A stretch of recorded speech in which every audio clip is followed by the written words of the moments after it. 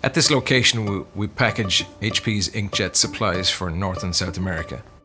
It's a very high volume operation and it's critical to HP's success. We've got 19 packaging lines at this particular operation and we've got multi-jet fusion parts on every single line. When we started with multi-jet fusion, we were identifying plastic spare parts that we could just replicate and print ourselves rather than buying them. In the last 2 years, that has evolved so much where we're actually developing and designing our own parts now. We have over 100 unique different part designs in our operation. Quantity-wise, I think we're up over 10,000 units out in our operation today.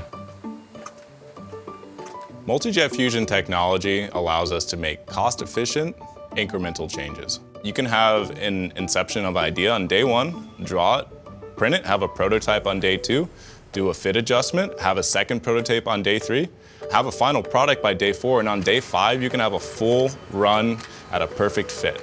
Now when we need something, the first question we ask is, can we print it with multi-jet fusion?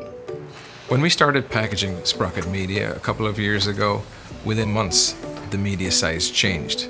In the past, that would have meant us having to scrap all of the conveyor buckets that we had injection molded before. But now, with our capability on site of multi-jet fusion, all we did was just print a full new set of buckets ourselves quickly and at low cost. This is one of the unique 3D printed parts on our sprocket line.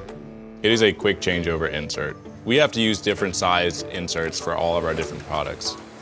The advantage of this one is you can simply unclick and click back in, which saves us a tremendous amount of time.